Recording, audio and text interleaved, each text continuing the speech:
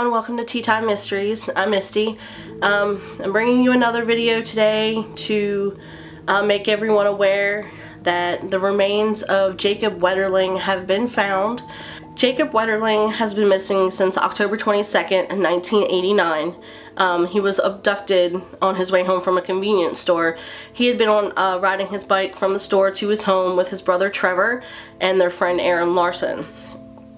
A man in a mask with a gun told them to get off their bikes, made them lie down in a ditch. He then proceeded to ask them what their ages were. After each boy proceeded to tell this man their age, he told Trevor Wetterling and Aaron Larson to run off into the field. And for whatever reason, the man kept Jacob. After 27 years, Jacob Wetterling's remains have been found. They were found in an undisclosed location in Minnesota. It seems that they may have been found a little while ago, but they needed DNA testing to confirm that it was in fact Jacob Wetterling. The suspect in the case is Danny Heinrich.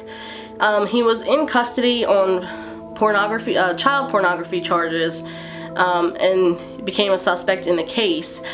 And it seems, from what I've gathered, he actually led them to Jacob Wetterling's remains. After 27 years of not knowing what happened to their son, I can only imagine what the Wetterlings are going through. I'm sure there's joy of being able to finally give their son a proper burial, but now they're probably able to go through those actual stages of grief, knowing what actually happened to him.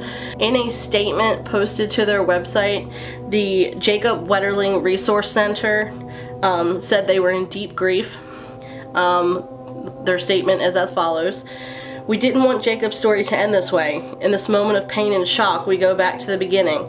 The Wetterlings had a choice to walk into bitterness and anger, or to walk into light of what could be, a light of hope. Their choice changed the world." Again, this is just to update you that Jacob Wetterling's remains have been found after 27 years. The suspect in the case apparently led them to his remains. What happens from here, I assume he'll probably be charged. My thoughts are with the Wetterling family. I'm sure all of yours are too.